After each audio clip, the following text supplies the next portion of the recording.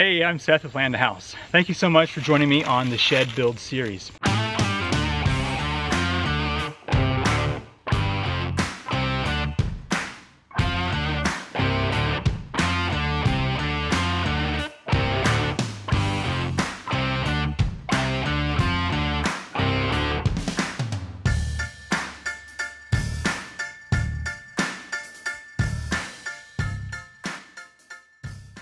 Today, I'm going to be sheathing the roof with my good friend Sam. He's from the Greenacre Homestead. Recently, he has been remodeling his single wide, and he's been on the roof, so he has a lot of roof time lately. He's not enjoying it, but he has offered to help out here sheathing this little shed. So let's go ahead and jump in to this part of the build. Quick disclaimer before we get started, I am not a professional. I am just a homeowner with a YouTube channel making a shed out here in the woods. So enjoy this video for entertainment purposes and contact a professional before you tackle your own project like this. I believe we're going to start on this side first because all of the ends of the trusses have been marked out at 6 inches. And so we won't have to worry about cutting those off. The other side, there is some variation in length, so I'll come back and fix that later. The first thing we're going to do, we're going to be putting some blocks here on the edge of these trusses to stop the OSB from sliding off.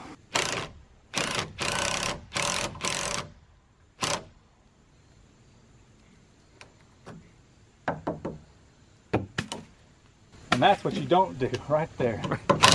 So I've just got a 2x4 right here that I'm going to be screwing onto the edge of this truss, and that will just act as a stop block so our OSB won't come rolling back off the shed. Okay, Sam's going to help me get this first piece up here. Whoa.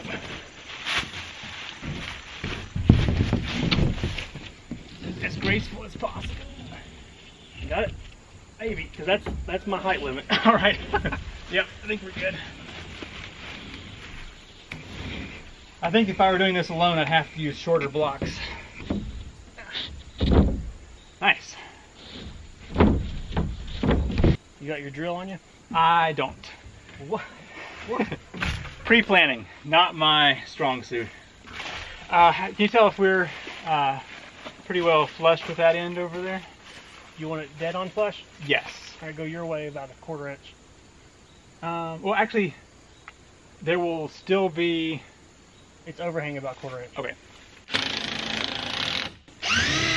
Oh no, I missed.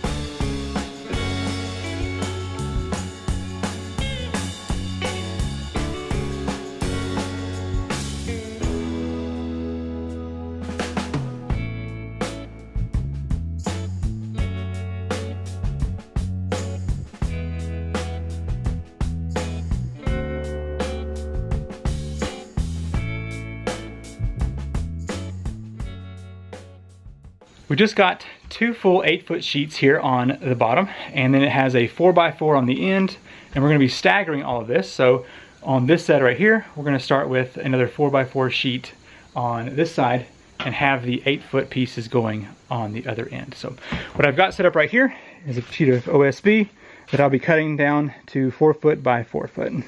Okay, I'm going to measure out and mark at 4 foot, and then move over to this side and do the same thing.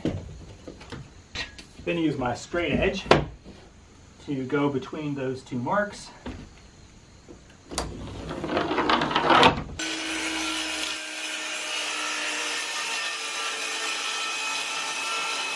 To make sure there's a proper spacing between each of the sheets, I'm going to use some of these H-clips, and they will basically fit onto the previous piece like this.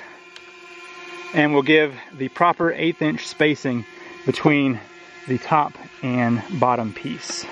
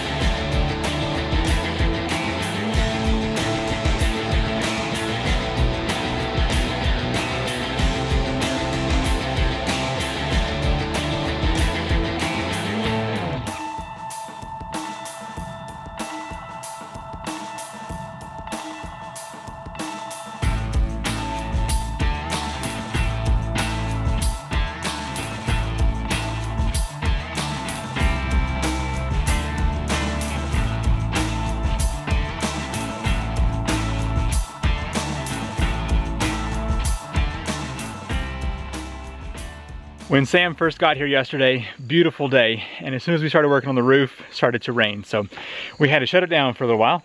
He's gone home, but I'm gonna go ahead and finish up myself here. So I noticed that I did not have quite enough truss space over here. You might be able to see, it's only got about 1/8 of an inch on that truss. And this is because I left too much of a gap on this mid piece here. And then also, if we step up the 12-foot ladder here, I could have probably also come over another 1/8 of an inch, or maybe even 1/4 in some of that. Anyway, so what I want to do is measure that last piece over there and cut it to size.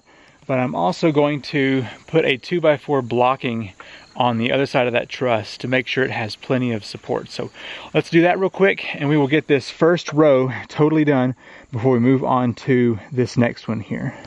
I'm up here next to this truss where you can see my tolerance is very small, not enough to get another piece of this OSB attached. So I've just got some 2x4 here that I'm going to be matching up with the angle of the truss. And hopefully on my next section up here, I won't have to add any blocks, but we'll get to that if it happens. So let me go ahead and get these attached real quick.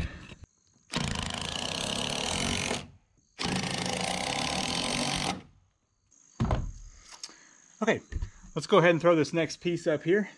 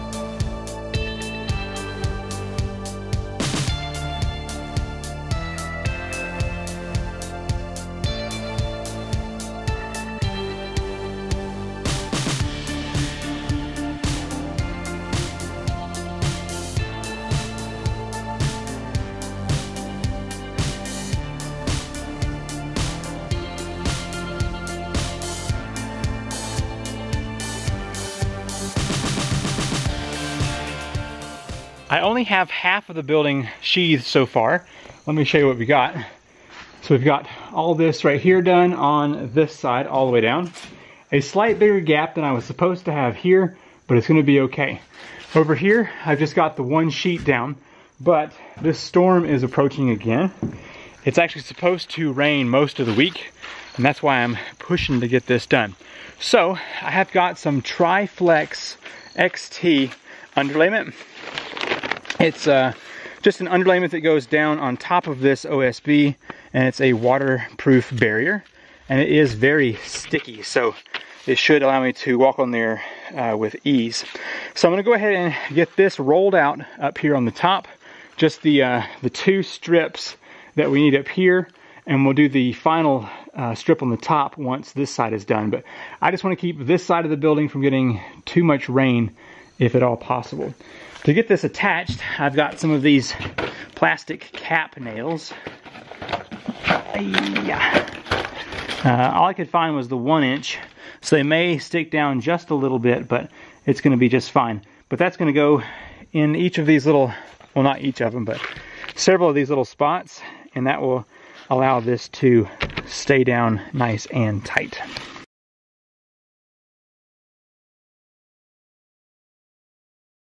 I'm just rolling this out so that it is flat against the roof. I doubt that leaves make a difference, but I'm knocking them off here anyway.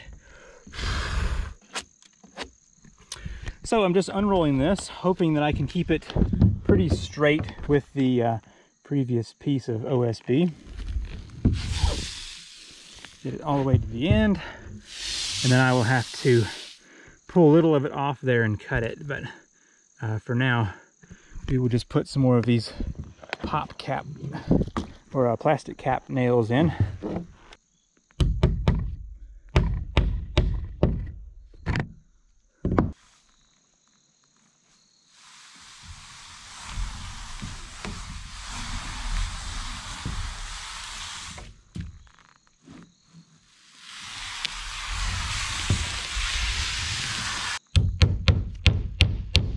The reason you start with this one first is so that when the second one goes on, it overlaps that one. So water, if it ever gets to this point, will just trickle down until it falls off the roof.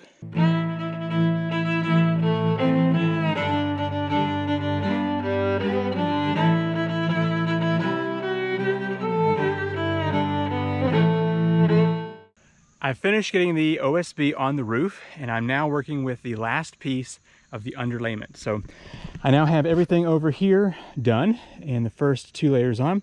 So for the ridge cap, I need to put one last piece on here, and that is going to have this center line in the middle, and I want to make sure I have at least 5 or 6 inches hanging over like that. And now I can just roll this one out.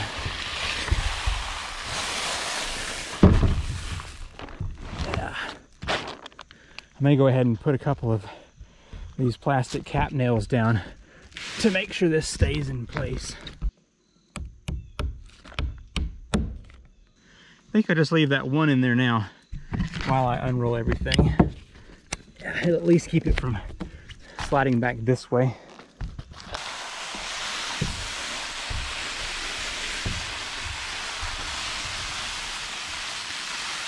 And I just finished getting the top piece on. It is so nice to have this thing weathered in, at least from the roof now. So the overlap on the top piece is about 1 foot, and then down there it has about 4 or 5 inches overlap. So it has plenty of protection. Thank you so much for watching the OSB and underlayment portion of this shed build. If you are interested in what's going on here, be sure to subscribe and ring the notification bell so you can be updated for the next part in this series. Or if it's been a while, you'll probably see some other things on the channel that are interesting. Thanks for watching, and I will see you in the next video. Bye.